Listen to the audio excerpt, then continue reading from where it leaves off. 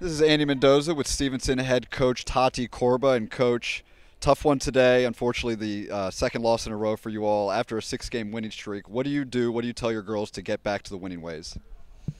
Today was a tough game. I thought it was an even game. We didn't create enough offensively. We were, struggling to get in, struggling to get numbers.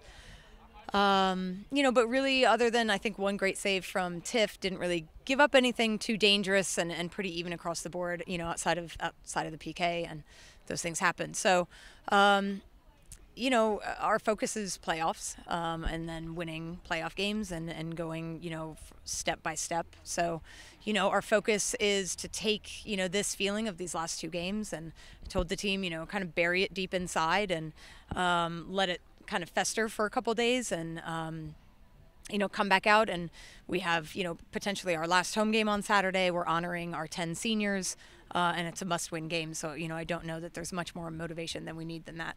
Absolutely. And you mentioned obviously the offensive struggles. How do you get the offense to kind of match the high level of play that the defense has obviously shown all season? Well, our defense didn't show a high level of play in our last game. So honestly, we shifted our focus a bit this week, and we got our defense back in line. And, we apparently didn't pay enough attention to our offense this week. So we need them to be more consistent so that we can focus and fix things. And instead of going 2 steps forward, 1 step back, we need to make sure that we're fixing things and only moving forward. So we'll continue to, to work on our back line. We'll continue to work on our midfield, and we'll continue to work in training to create chances and hope that we can pull it together in games.